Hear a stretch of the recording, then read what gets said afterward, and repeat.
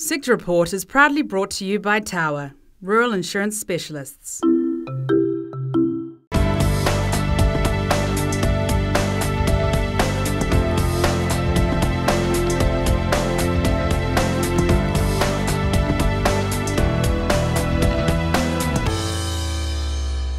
Welcome to Tower Sector Report. I'm David Beatson, and in this edition, it's a spray time, springtime, snow time special.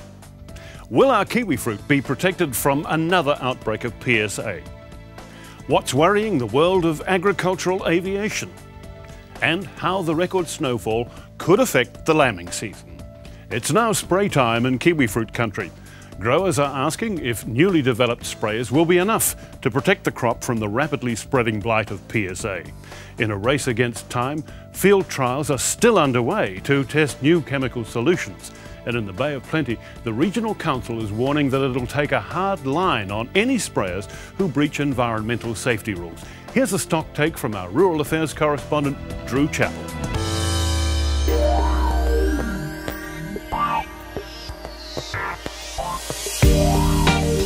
On the surface, as the sun shines brightly on Te Puke, the self-professed kiwifruit capital of the world, everything seems full of hope and promise. Indeed, this time last year, orchardists were receiving a well-earned pat on the back as industry marketer Zespri held their annual conference, aiming for a $3 billion sector within the decade. But just 12 months on, and all is not well. Signs of a bacterial infection were spotted on several vines in November last year, confirming the worst fears of our orchardists. We had the dreaded vine disease, PSA. Subsequent tests revealed it had been here since at least 2007, though it is still not known how it entered the country. New Zealand kiwifruit growers chairman Peter Ombler, whose fruit is not affected by the disease, says orchardists have had their fingers crossed winter would slow the disease down. But so far, it hasn't. It's obviously, it's got it at some point during the growing season or during autumn at leaf fall, and there are some examples where there were few symptoms actually in the growing season, but regrettably we're seeing symptoms being expressed in vines now. And that's not even the worst of it. The disease infects the vine and halts its growth, eventually killing the whole plant if left untreated. Peter Ombler says until there is a reliable, approved treatment available for infected growers, they simply have to be patient.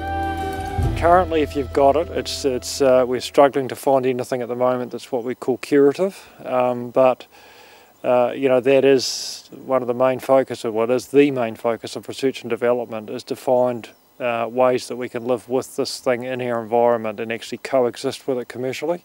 We're expecting to see a number of symptoms are actually being exhibited as we speak now, and particularly in gold vines, the same as the ones behind me. And as the sap rises, if there's any PSA actually in the plant, that tends to be expressed at bud burst or around bud burst, which is about now. So we are seeing in some orchards, and especially in the priority zone in Te Puke there, we are seeing that particular type of feature being exhibited by the vines. So I suppose it's up to organisations like MAF and Zespri to work together on this? Not just Zespri either. It's there's a number of industry initiatives.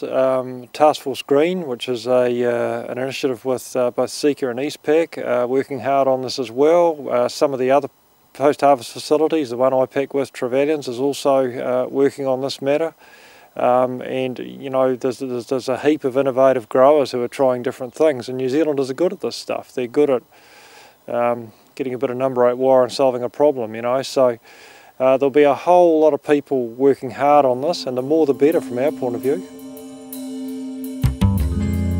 Heading up research into treatment options is the Ministry of Agriculture, in association with industry bodies and pharmaceutical companies.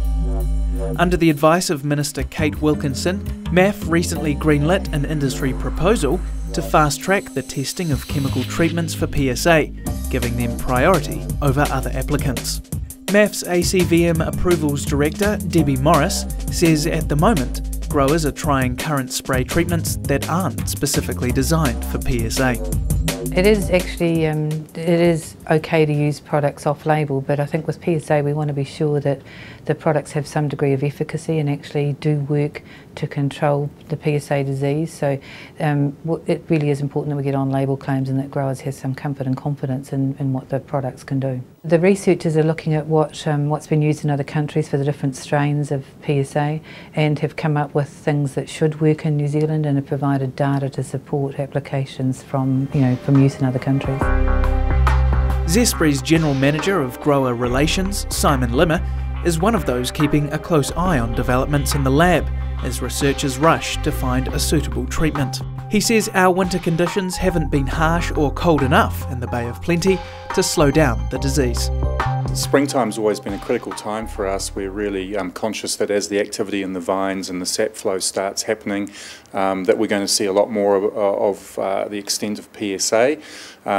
It's probably come a little bit earlier than we expected. We've seen movements throughout the winter period. In fact, it's been such an unusual winter. Also, I suppose it's our expectations have been met. That spring's come a little bit earlier, we're seeing movement out there now, but really over the next couple of months we're going to know a little bit more about what is happening, what is the extent of the spread of PSA. Zespri has also kept a close eye on Italy, which suffered a huge loss of profit after PSA swept through vines earlier in the decade. Our experience in Italy showed that over summer in particular they have extremely hot summers in Italy, about 35 degrees, and really PSA doesn't show itself at all during that time. And similarly in winter, really cold winters up to -15, and the plant activity really just about stops during that time. So the difference we have in New Zealand, we're a much more temperate climate of course, and our winters and summers do tend to run together a little bit more. So we had hoped that we might have seen more of the activity that they've had up in Italy, a little bit of a slowdown in the disease, but it's just sort of continued to creep throughout the winter, and now we're seeing greater activity. As the vines sit dormant about a month out from bud break, all growers are working hard to ensure their vines are ready for the new season. The conditions right now are perfect for spraying Hicane, a chemical which helps promote bud growth but is hazardous to humans if inhaled. Peter Ombler says no matter what health your vines are in, the spraying season is a crucial time of year. You can't forget your normal jobs. You have to do all the normal jobs on your orchard, but you have to combine those with PSA protection regimes as well. There are PSA protectant sprays being put on as we speak, and primarily that's copper protection, and the whole point of spraying for PSA is to try and protect yourself from getting it. That's the whole point of it, so it's like an umbrella over your orchard if you like. Bruce Gardner from Environment Bay of Plenty says growers must continue to be vigilant around potentially hazardous chemicals like Hicane. Hicane can be quite dangerous to human health, so they've got to take extra precautions with that, just to make sure that those that are using public land nearby or neighbours are properly protected. Kiwifruit growers who are spraying are required to provide signs in order to alert the public and their neighbours about the type of spray being used, the date of spray, the date of safe re-entry and a contact phone number. And also to help out the posties, they cover their mailbox with a yellow bag. Bruce Gardner says the vast majority of growers are vigilant around spray time, but this year could be different.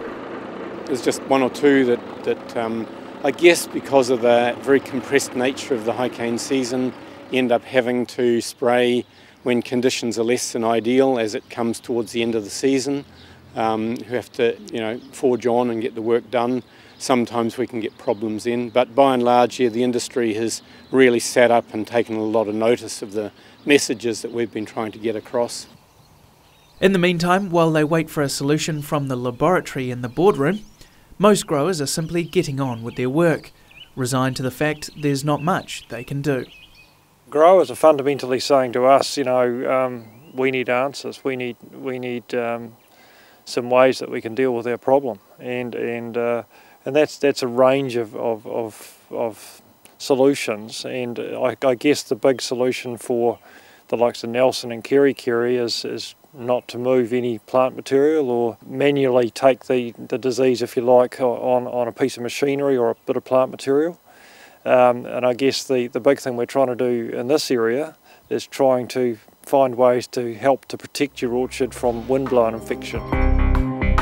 Zespri says it currently has more than 80 separate project groups researching treatments for PSA, working around the clock. For now though, there's a sense of resignation among those whose livelihoods depend on the lab results. This gets worse before it gets better. There's no hiding from that. That's the reality. But the thing is, we have to hang on to the hope that it does get better. But it only gets better with us, putting in a big effort as an industry to solve the problems we've got. Drew Chappell reporting. Next, why the agricultural aviation sector is on the road to promote a consistent approach to environmental safety. Stay with Tower Sector Report.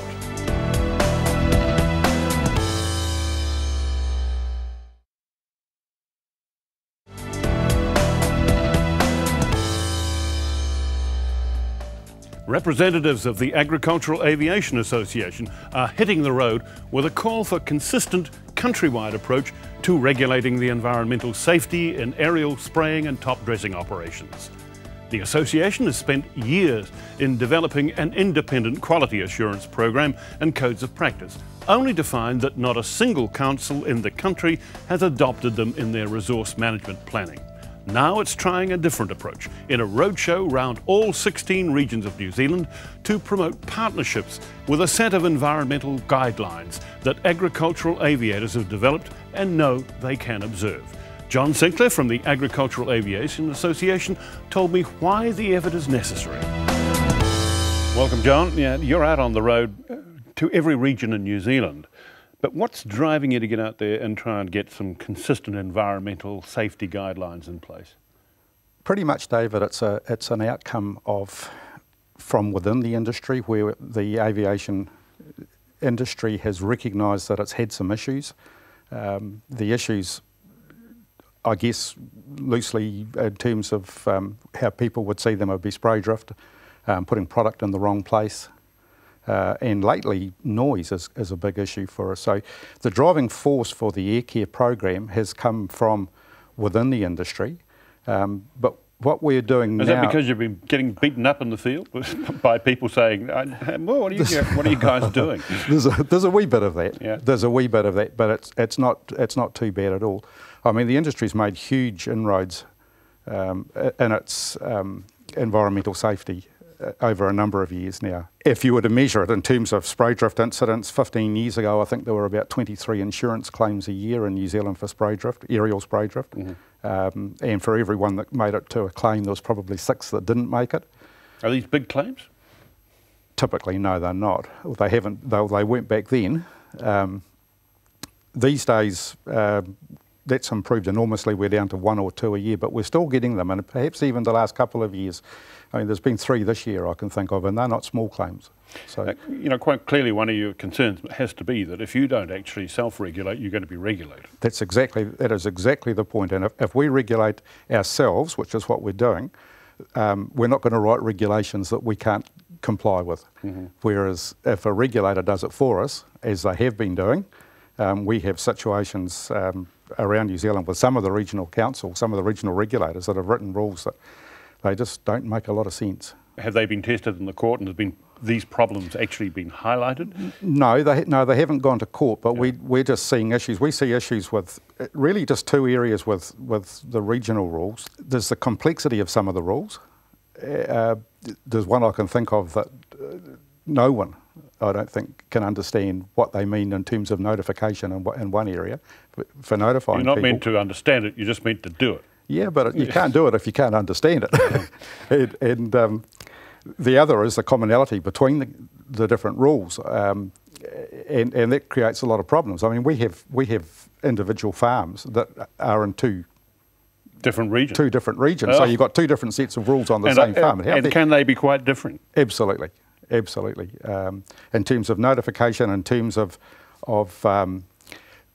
some of the buffer zones that councils say they need, like for example, instead of saying we don't want fertiliser in a waterway, they'll say you're not allowed to release fertiliser within 40 metres of a waterway. Well, that means that the customer is actually missing out on getting the whole job done. So there's some cost there for our farming friends. Just give me some notion about the financial significance of the contribution that the agricultural aviation sector is actually making to regional and national economies. The whole of the aviation sector, New Zealand Trade and Enterprise did a study last year on that, and they discovered that we're worth $10 billion to the New Zealand economy. 10 billion? 10 billion. That's all of aviation. Yeah. Ag aviation, just ag aviation, is 2 billion of that. 2 billion. And that's in terms of what New Zealand would lose in export income if you weren't operating. If we were closed down. Why is it that the situation has developed where local authorities really haven't been effective, haven't been coordinated in their approach to developing an appropriate environmental safety framework for aviation? That's a really good question. I think one of the issues with councils is that they want a safety outcome. For example, they don't want fertiliser in waterways, they don't want spray drift going over a boundary. And it's really interesting, and they've gone down a regulatory pathway to try and achieve that, not understanding, and this is really important, they're not understanding the capability of the industry. And then on the other hand, you've got the industry, it doesn't want to put fertiliser in waterways either, and it doesn't want to have spray going over the boundary. So in actual fact, our two goals are quite aligned in a lot of ways, but we've taken two very different pathways to get to it. I mean, you're talking about self-regulation, you're talking about providing guidance to council. Can you actually get enough discipline among your operators to achieve the kind of environmental safety just on the basis of guidance and self-regulation?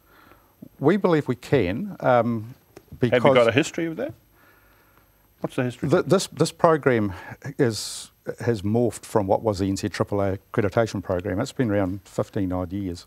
And what our experience with that is that we've had very little in the terms of disciplinary processes to go through. Tell me this, how far advanced is the partnership? Obviously you need a partnership, a broad partnership. You've got DOC to think about, you've got regional authorities to think about, you've got farmers, customers to think about, you've got your own industry to think about. We've got is that working? Yes, it is. We've got an excellent partnership with the Department of Conservation, and their concern was noise abatement, or just noise, aircraft noise, and we've been able to address that with AirCare to their satisfaction.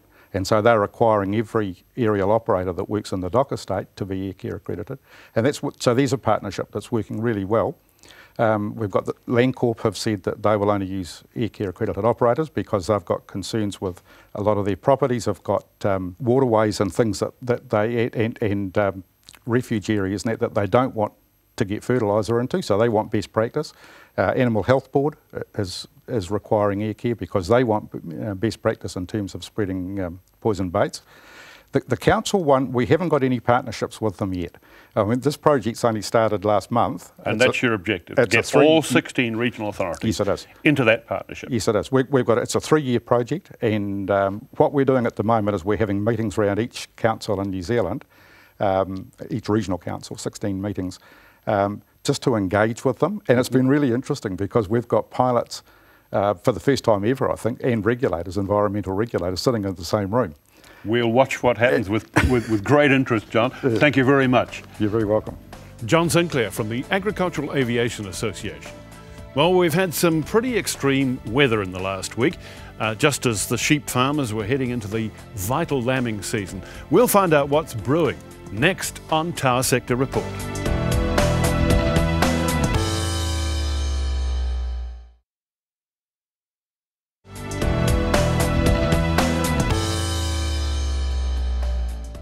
Our next guest is the weather watcher who told us recently that spring had sprung. Well, since then he's been reporting on one of the most extreme snowstorms in this country's history. And to find out what's driving this freaky weather and why we should expect even more extreme weather in future, here's Country 99 TV's very own weather analyst, Philip Duncan. Philip, welcome. Hi. Well, early this month on this very channel, you said spring was here. What went wrong? Well, spring is here. I think it has arrived early this year.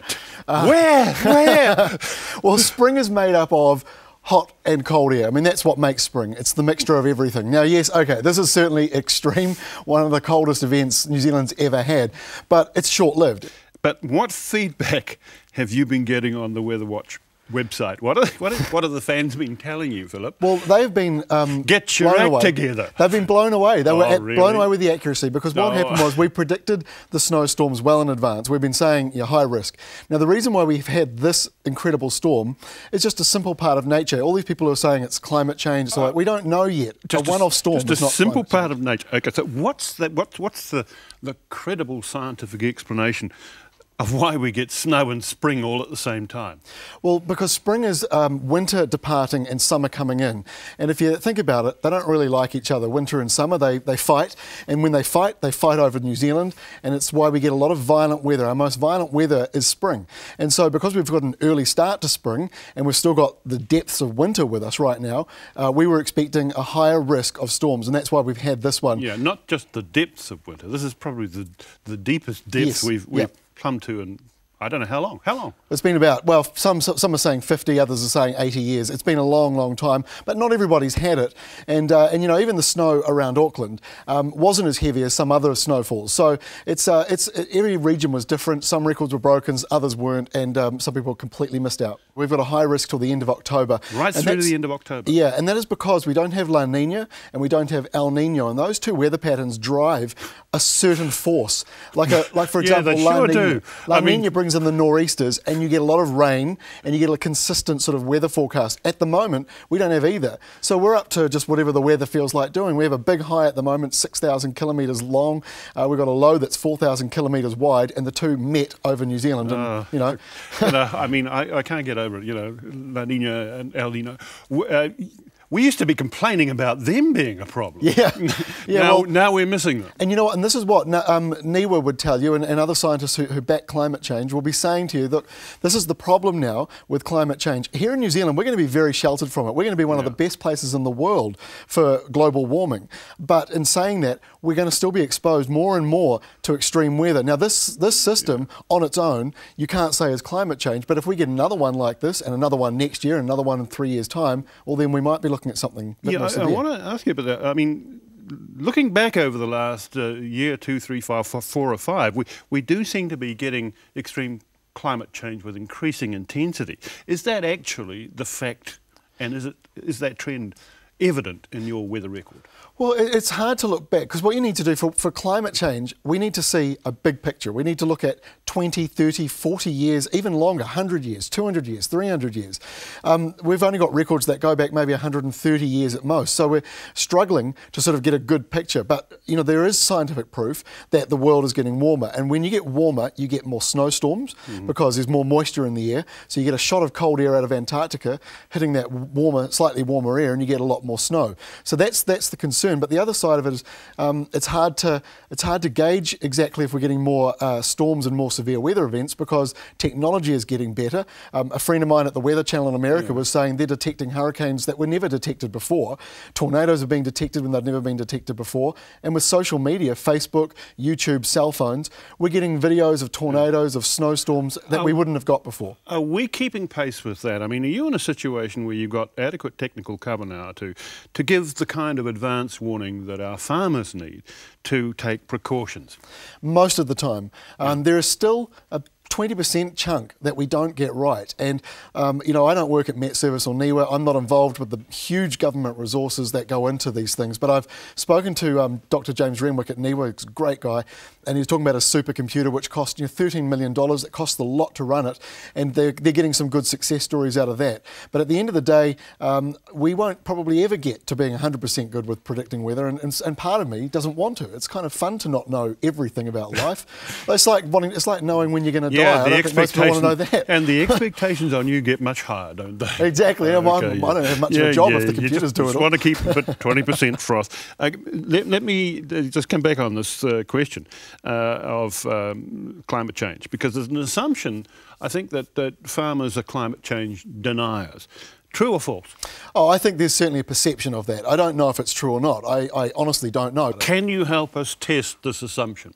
Yes, we can. I think we should run a poll. Okay. I think we should run a poll. Tell me about the poll.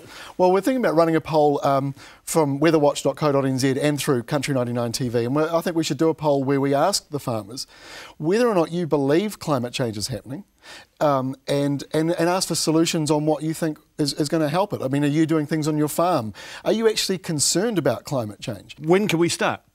Well, look, I can put it on as I'll get something up on the site now, and we'll ask people for their feedback. Okay, and my commitment to you is we'll keep track. Yes. Philip Duncan, thank you very much. Thank you. Philip Duncan, weather analyst here at Country 99 TV. Well, that's all for now. Remember, you can catch our show again anytime via the internet at www.country99tv.co.nz. So thanks for joining us on Tower Sector Report. Bye for now.